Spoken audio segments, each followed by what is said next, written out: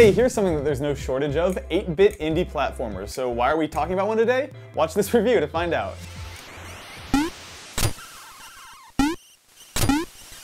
I think a lot of the weariness around the 8-bit platformer format comes from the perception that it's an easy nostalgia bait aesthetic, often used to distract from otherwise unspectacular indie games, and whether that's true of other games or not, I can conclusively say that it is not the case with Shovel Knight. The debut title by Yacht Club Games, which is a team built from former WayForward employees, Shovel Knight places you in the role of Shovel Knight, a knight whose primary weapon is, you guessed it, a hammer. Just kidding, it's a shovel. As Shovel Knight, you'll fight your way through a handful of stages in whatever order you choose across a Super Mario Bros. 3 looking-ass world map to rescue your companion, Shield Knight. The story is bare bones by design, and the game does a great job of getting the hell out of your way and letting you just play it. Every single cutscene is short and skippable, the bosses only monologue the first time you fight them, and what little dialogue the game does have is either useful or funny, frequently both.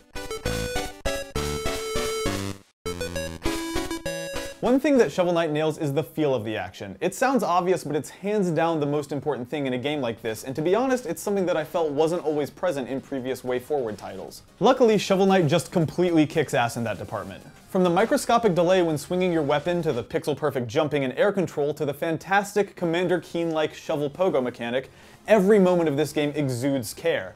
Put another way, it feels thoughtful and it feels complete, and that goes a long way towards making this a super easy game to recommend. For me, the moment I knew I loved Shovel Knight was after the first boss encounter, the Black Knight. It's an intense, frantic, fucking hard fight that's almost as much fun to watch as it is to play, requiring you to dodge, bounce, reflect, counter, and most importantly, learn how to do all these things right there in the moment. It's, for the lack of a better word, awesome. And the whole game is kinda like that. Shovel Knight is tough as hell and pulls very few punches and would rather have you figure out its secrets than just straight up tell you. And there are a ton of those secrets. Beyond the subterranean mechanical depth, the game also packs each level with totally missable hidden sections that reward you with money, new powers, or just good old-fashioned collectibles. There are a ton of things that this game does right, but Shovel Knight's greatest revelation might be the way that it deals with death. Instead of burdening you with a finite number of lives like its old-school predecessors, you're instead given infinite lives with a caveat. Every time you die, you drop a quarter of your current wealth in winged cash bags that wait for you to retrieve them on that exact part of the stage. If you die again before retrieving them, they vanish, and then you drop 3 more bags, further reducing your wealth.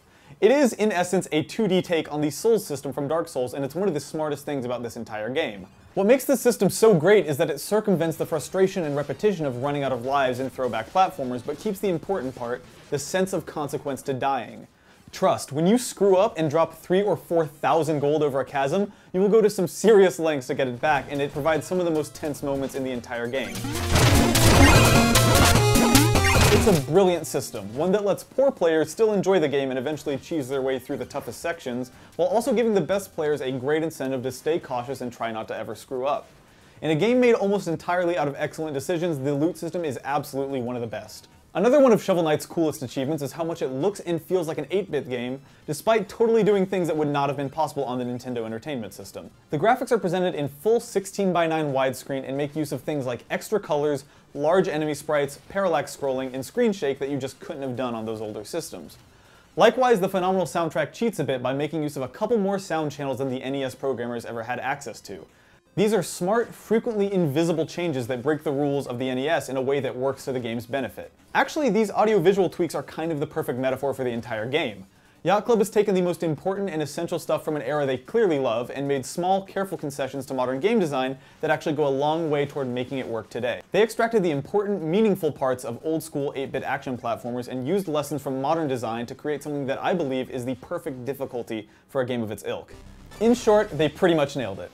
While Shovel Knight would be an easy game to dismiss on its looks, you'd be missing a funny, authentic, deeply fair, and truly satisfying platformer, the kind that just doesn't come around that often anymore.